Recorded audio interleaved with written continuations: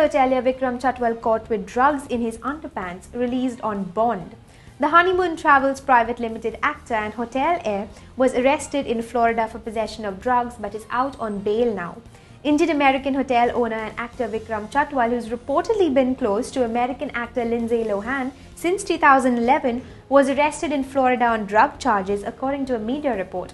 He has been granted bail now. Chatwal, 41, was busted on April 2nd at the Fort Lauderdale Hollywood International Airport when the Transportation Security Administration, that's TSA, discovered an arsenal of drugs hidden on his person, in his crotch and in his bag. TMZ website reported citing a police report obtained by it. Chatwal was booked on one account of trafficking, 6 grams of heroin and 7 counts of possession, it said. According to the police, reports cited by TMZ, Chatwal admitted to cops that he illegally purchased and possessed the drugs. Son of hotelier Sun Singh Chatwal, who owns the Hampshire Hotel and Resorts, Vikram owns the Dream Hotel in New York City. Vikram starred in Bollywood and crossover films like Ek Ajnabi, Hope and a Little Sugar, Karma, Confessions and Holy and Honeymoon Travels Private Limited, among others. He was married to Priya Sachdev, but the couple have split. They have a daughter together.